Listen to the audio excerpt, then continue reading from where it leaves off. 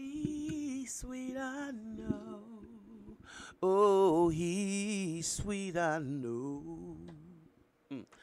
Dark clouds may rise, and the storm and the wind may blow, but I'll tell the world wherever I go that I have found a Savior, and He's sweet, I know. Ah, good morning, good afternoon, good evening, family.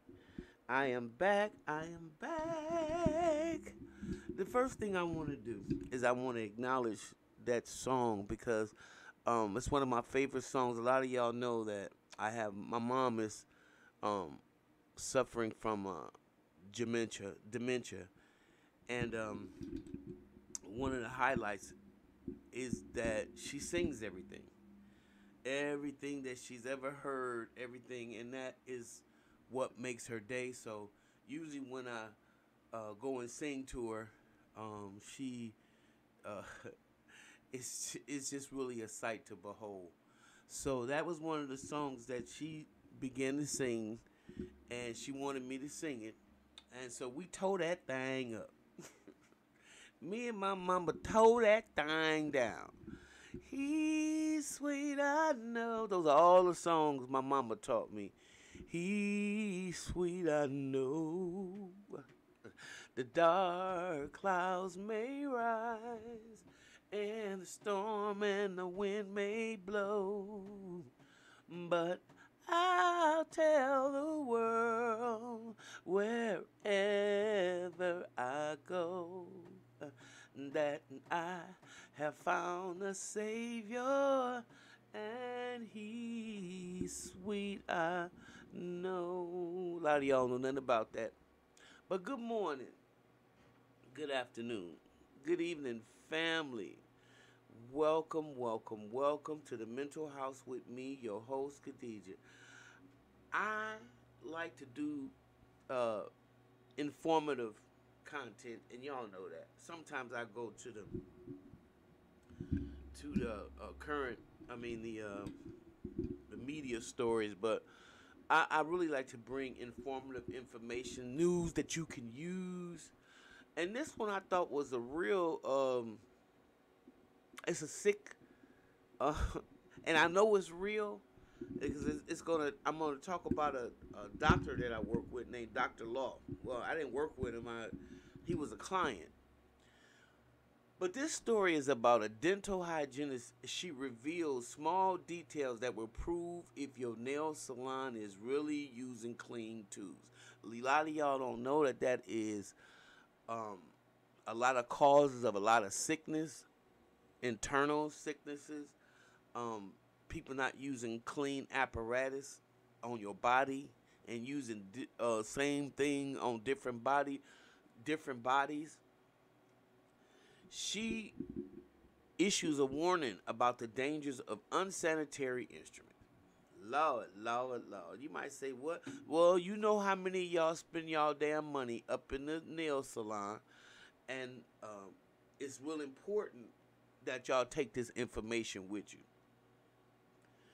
Jessica Marie, who was a dental hygienist based in the U.S., revealed her hack when it comes to figuring out if a nail tech are using clean instruments during manicures. So I'm going to teach you guys how to call them out. Okay? This is what she says now. Now, this ain't come from me. This came from her. And this is what she told her 11,000 followers, I guess. Jessica said, this handy trick will help people avoid getting toenail fungus when getting a pedicure. Cause that's where a lot of this fungus and stuff is coming from. The nail people get pissed at me when I call them out on this every time, Jessica announced. Because I work in the health industry, and you're definitely not going to use some dirty instruments that you just use on somebody else's toes and then use them on mine, the self-proclaimed germaphobe declared. I let them know. The joke's on you, honey. I know exactly what you're doing, and it's not going to work. Jessica warned nail techs as both manicurists and hygienists use the same disinfecting pouches to sterilize their tools. Jessica explained that if you were visiting a salon, it's important to look out for a red dot.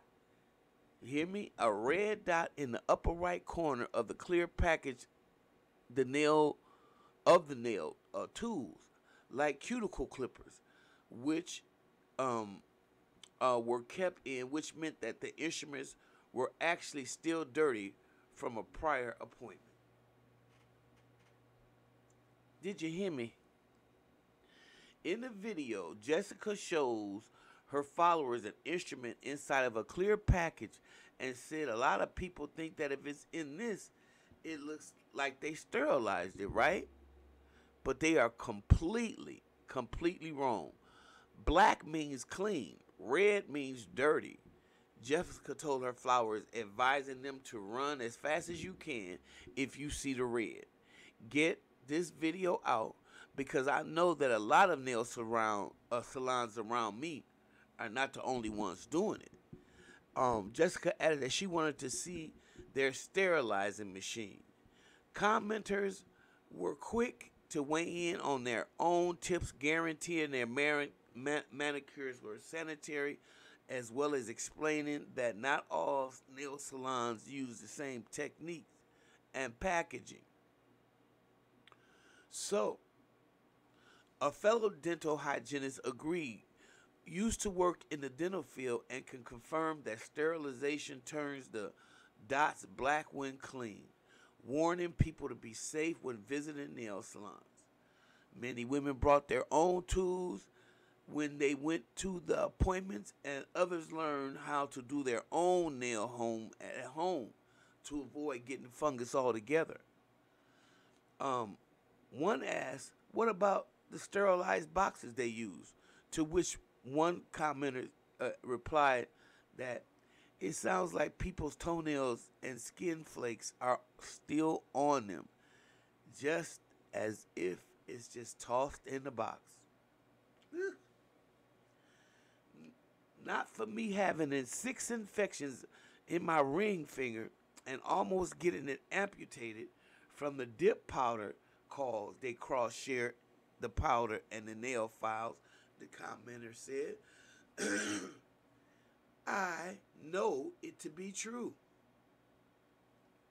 Now, you know that's just plain nasty because they make enough money that they can have clean instruments. Y'all know this. Y'all give them enough money that they can do whatever they need to do.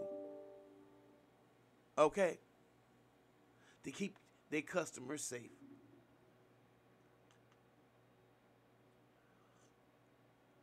Some people just said, look, I started doing my own nails at home to avoid going to the salon.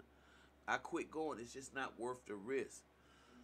Others joked that they could see the nail techs raising their prices to guarantee sterilized tools. With one woman joking, I can just hear, oh, you want to use sterilized utensils? No problem. That'll be an extra $5. What in Sam's tarnation? So, what I'm trying to say is, y'all, be careful out there. Let me tell you a story about Dr. Law. Dr. Law has since been deported back to his native of Hong Kong. He was a doctor, a dentist. And one time I went into his office to have him sign some paperwork. And, you know, it happened so fast, I couldn't, you know how something happens so fast, you can't get your mind right. So when I walked in and I was waiting on him, he had he had two patients actually. One was in one room that he was working on, or another person was working on, and there was another person sitting in the second office. When I went in there, the first thing Dr. Law did when he called me in there is he handed me the tray. And I'm like, what the? He, hold us. And I was like, what? And at that time, I, instead of just saying, "Hey, no, no, no, no, no, no," I took it from him because he pretty much shoved it on me. And when I saw what this dude was doing, I was like, no, no, no, no, no, no, no, no, no, And so I put the tray down on the table that he had in there, and I was like, "Cause I'm not gonna be no parts of this." He just took the same damn instruments that he used on the other woman's mouth. He done brought in here and told me to hold it. Where's your hygienist? What? What? How did I get in it? My point being, Dr. Law got deported for that reason. He was using unsanitary instruments. He was doing all kinds of crazy stuff. The the the the board, I guess, decided that he needed to be deported. He had so many sanctions and so many problems. So Dr. Law had to go back to Hong Kong.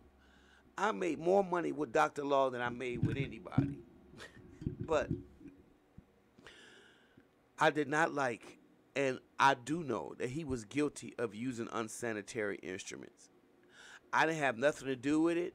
That one time I held the tray was enough for me. And that's a true story. Now, what about y'all? Are y'all enthusiastic about checking and calling out your nail techs or your hygienist when you see them using? Because like they said, they use the same instruments. Are you in a position to call them out? Will you? You better be, because your very mouth and nails could depend on it. What say you? If you like what you hear, please subscribe and share the channel, and I'll see you in the next one, baby.